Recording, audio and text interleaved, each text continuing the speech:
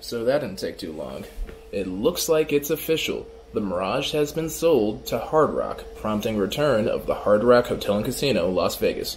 But this time, it's coming back on the Las Vegas Strip. We're going to be going over the good, the bad, and the ugly of this sale. Let's get started. Is the Ace of Vegas, the Ace of Vegas.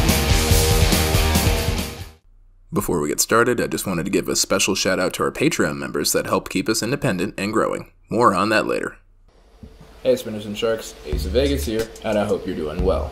So, about 5 or 6 weeks ago, MGM Resorts International announced that they would be selling the Mirage Las Vegas on the Las Vegas Strip as soon as they could, and it looks like they've finally succeeded.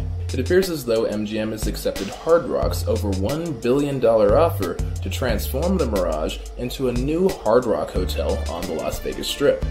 And you've probably already heard by now from Jacob and Not Leaving Las Vegas and Miles and Memories and of course Show Me Vegas that Seminole has purchased this property. So instead of rehashing all that stuff, let's just go ahead and go over the good, go over the bad, and of course, let's go over the ugly parts of this transformation of an iconic Vegas property into an old school throwback. Let's have a look.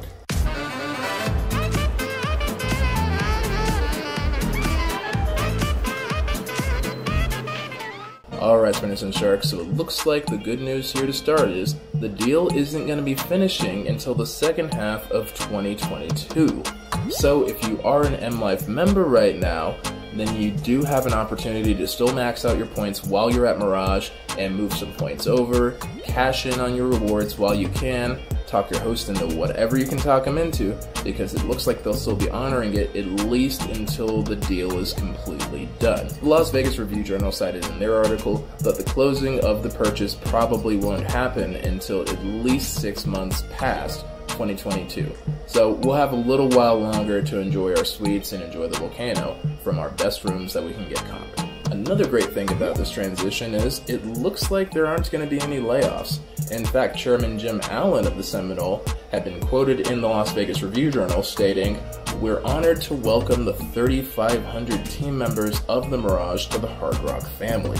So if you do have a favorite host over at Mirage, if you have a favorite bartender, a favorite waitress, a favorite check-in agent, or yada yada yada, even people that have been there as long as the Mirage has been open, which is, over 30 years at this point, opened back in 1989. So if they still have tenure over there, they're going to retain that tenure ideally, and hopefully everything is going to transition over pretty smoothly, but immediately it doesn't look like there are any layoffs, and nobody, at least at the staffing level, is going to be hurt by this transformation.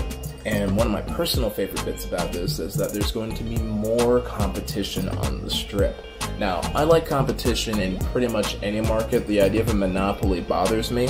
Monopolized markets tend to get lazy, and the monopoly holders tend to get lazier and greedier. That's just my personal opinion, and I'm sticking to it. I do like competition. It breeds innovation, and it definitely helps keep prices down in an ideal market. It doesn't always work out like that, but when it does, it's a great thing for the consumer, and I'm always happy to see extra competition. And one more thing that just came to mind as I was recording this, I believe that Seminole is actually going to be the only Native American casino on the Las Vegas Strip. Now I know technically the Virgin is also a Native American casino because it's run by Mohegan Sun, but Virgin isn't actually on the Las Vegas Strip, it's just Strip adjacent. So officially, physically on the Las Vegas Strip, as far as I know, this is the first Native American owned one.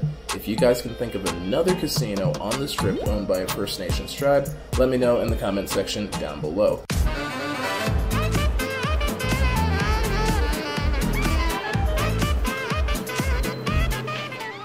Alright, now for the bad news. So first thing that came to mind immediately, no more My Vegas comps. Yes, if Hard Rock is going to take over the Mirage and not only eat the brand, but take it away from MGM Resorts, and operations are the first things that were purchased here, that means it'll no longer be an M-Life property, and by extension, there will be no more My Vegas rewards for this as soon as the deal is over.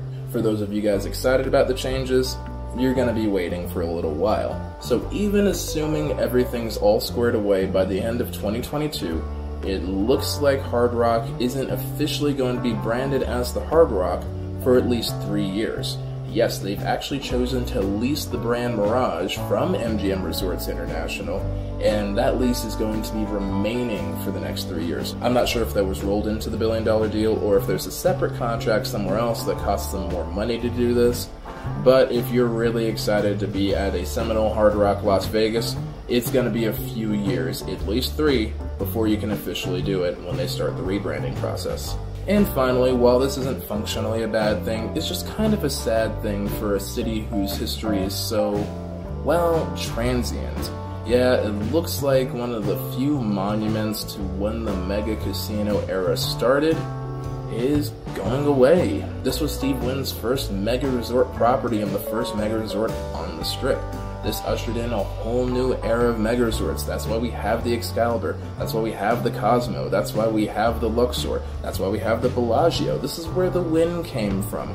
All those crazy properties are all because Steve Wynn gambled on Wall Street and won, and decided that everybody needed to have a spectacle on the Strip.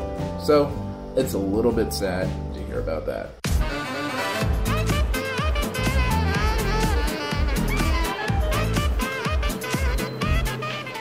And now, because these don't fit into any other category, let's just go into the ugly.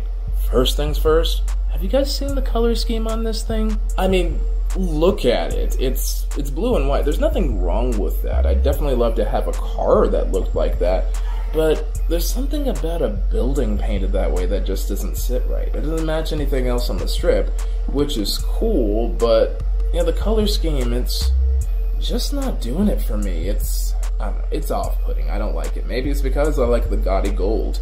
And yeah, the gold is a little bit gaudy and it's a bit dated, but it matches the aesthetic of everywhere else on the Strip, and I don't know why, but the Strip is just kind of a warm-colored place. With the exception of Cosmo, it's pretty warm-colored.